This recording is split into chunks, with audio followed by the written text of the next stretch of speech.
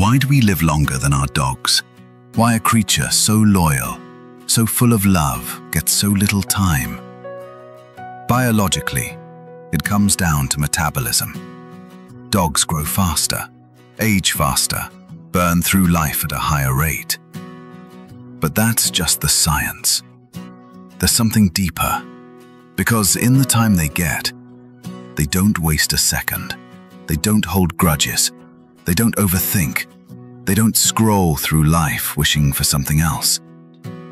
They greet each morning like it's brand new. They run like joy is chasing them. And they love like time doesn't exist. Maybe they don't need 80 years to learn what matters. Maybe they already know that presence is more powerful than plans, that loyalty is louder than words, that love, real love, doesn't need to last forever to mean everything.